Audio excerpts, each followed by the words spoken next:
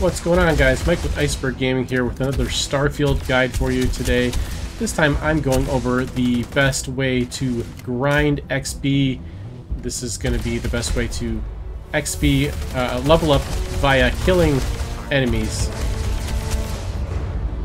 Now there are some leveling methods out there involving using outposts to craft a lot of gear, and you could make an argument that those are maybe more efficient than this. Maybe you're going to level a little bit faster, but maybe you like killing things, or maybe you want to work on your certificates while you're leveling, and this is the method for you. But before we get started with the grind, we need to do a couple of things to prepare. First of all, take a nap. Just even 1 hour of nap will give you the well-rested bonus. You wake up feeling rested, and you go into your health tab.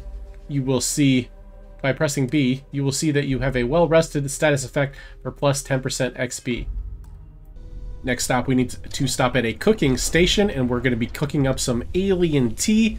You can do the alien tea or the boba tea. They both give you plus 2% XP gain, but the boba tea takes a little bit more mats. So for our purpose, the alien tea works just fine.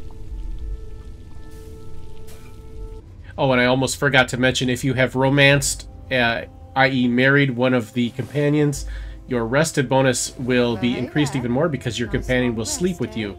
Giggity. And once we've got that taken care of, we are setting course for the Strix system. This is way, way, way to the galactic east. It's going to take you a lot of jumps to get there. So you might need to power up your grav drive a bit, either through buying upgrades or talent points before you're going to be able to make it, because it's a long way.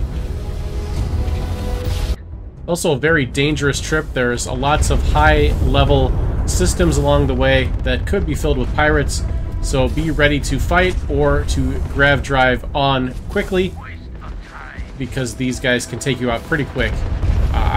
Even following my guide for ship combat, I often had to run away from these fights. They're just really strong fights in this area. These systems are high level.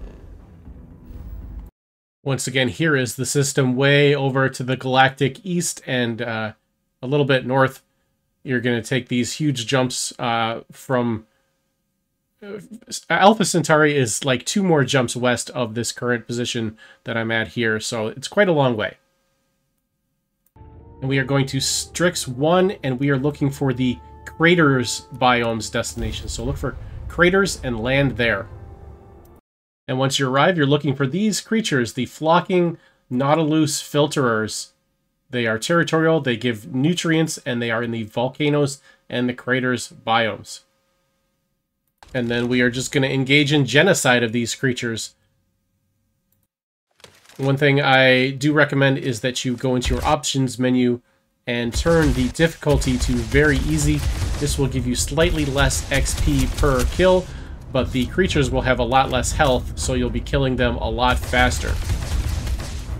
Now, the strategy I like to employ with these is to stay close to my ship so that the robot will help out also, in addition to your companion. And then what I like to do is I like to shoot as many of them as I can with a few shots, and then let the companions work on them. If you don't at least hit an object once, I don't think you get XP for it, but you still get XP even if your companions finish it off. So I recommend you shoot everything at least once to quote-unquote tag it. You might be familiar with that term if you've been playing like MMOs and stuff. So you want to try to tag everything, and this will also start bringing everything to you. These are flocking creatures, so if you hit one, most of them should start coming towards you. But just to be safe, hit them all so they start coming to you. And then once they get closer, they're a lot easier to kill.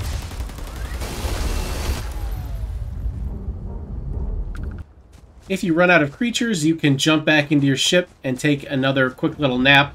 This will refresh your rested XP buff and also reset the creatures. If you've tried this method, what do you think of it? How was your leveling experience?